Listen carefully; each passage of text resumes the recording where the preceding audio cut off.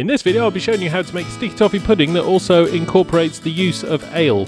If you are new around here and would like to see more cooking and baking videos, then start right now by hitting the subscribe button and turning on the notification bell.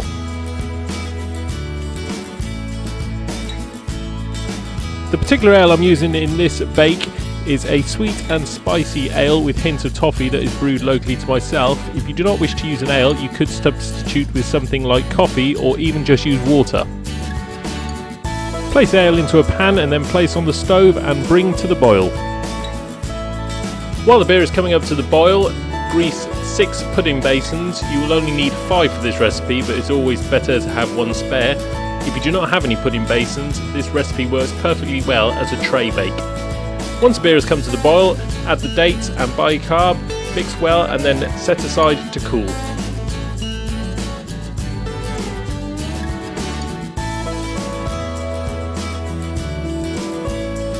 Place the sugar, butter and vanilla essence into a bowl and then cream well.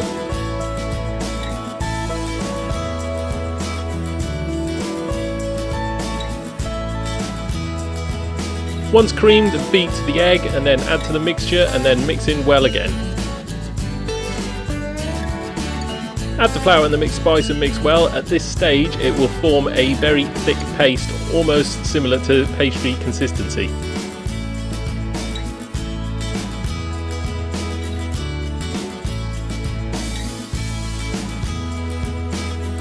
Add the cooled date and beer mix to the bowl. Add roughly 50% initially and then work through well to loosen up the mixture and then gradually add the rest of it in. You should end up at the end with a loose batter.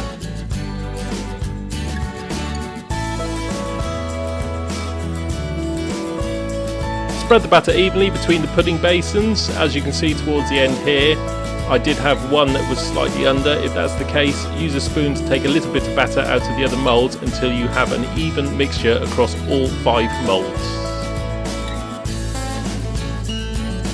Place cold water into the baking tray around the pudding moulds to create a bain-marie.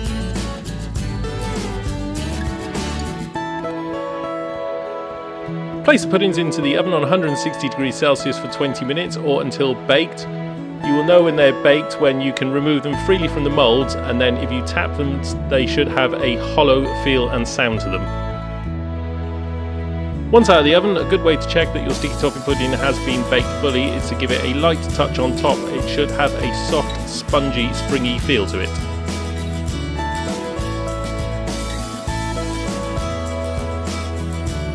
If you are enjoying the video and would like to see more cooking and baking, then why not hit subscribe and turn on the notification bell.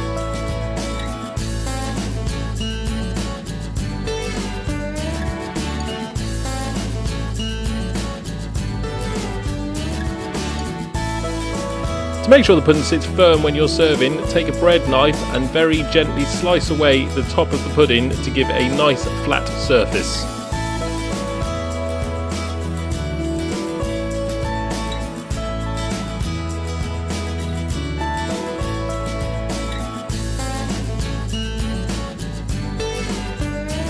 For serving, place the pudding into the microwave for approximately 1 minute. You do not want to heat it back up through the oven, as due to the moisture content the oven could dry the pudding out. Instead of a toffee sauce, I prefer to serve mine with a butterscotch sauce. If you wish to do the same, you can find the recipe on the channel.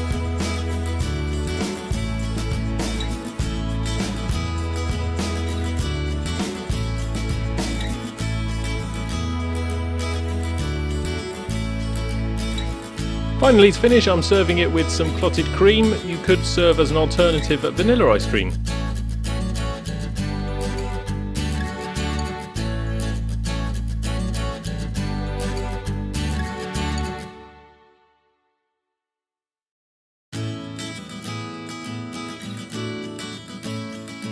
If you have enjoyed this sticky toffee pudding video, then be sure to give it a like, comment and share to your social media channels, and to never miss a future upload, why not consider subscribing, and why not check out one of the videos on screen now.